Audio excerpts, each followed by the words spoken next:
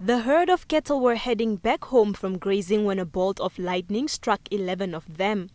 The devastated owner, Paula Sindimba, was short of words after he discovered the dead cattle. Sindimba now faces the daunting task to restock, saying he bought the animals in the 1990s when they were still affordable. It is difficult to find words to say about this incident, as I am at pain.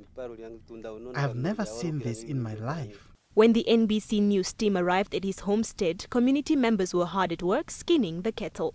A close relative to Sindimba, Joseph Kamakende, says they will be selling the meat to try and recoup some of the money. They are welcome because the meat is already treated. There's no fear, maybe it will still come back. This is normally in our culture. It happens like this, although it is for the first time to see this kind of nature, but it happens before. According to Oak Cordon headman Johannes Ngumbe, thunder lightning incidents are common in this area. Ngumbe says 7 cattle from different kraals have already been lost to lightning since the beginning of the current rainy season.